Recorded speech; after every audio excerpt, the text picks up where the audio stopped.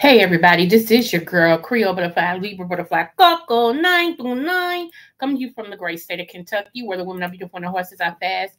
The horses are beautiful and the women are fast. It just really depends on what you're doing. Like today is September 1st. It's the first of the month. Anyway, yeah, I did a video trying to let you guys hear my granddad. Somebody recorded him singing, and I forgot the way that this computer is set up, it won't allow it to happen. So I'm gonna have to figure another way to do it. So I will be back, not tonight, but I will be back so you all can hear my 90-year-old granddad singing his butt out. Okay.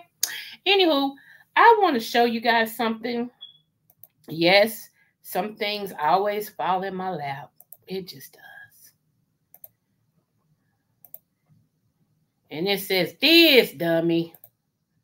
This dummy. This dummy. Okay. I'm going to play it.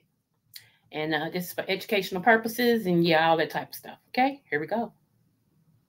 As everyone knows, it is mugshot season in Georgia. There is one mugshot in particular I want to talk about.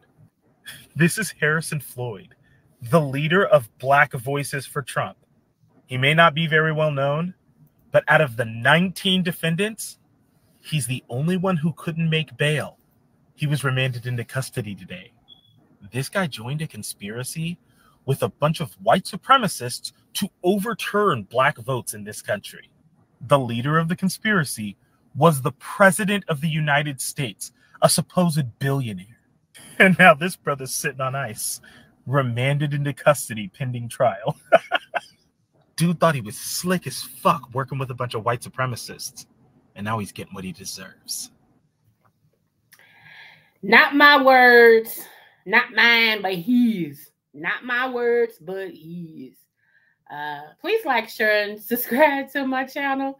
And yeah, don't forget, no matter what the test, always do your best. And I love you, and there's nothing you can do about it. Smooches.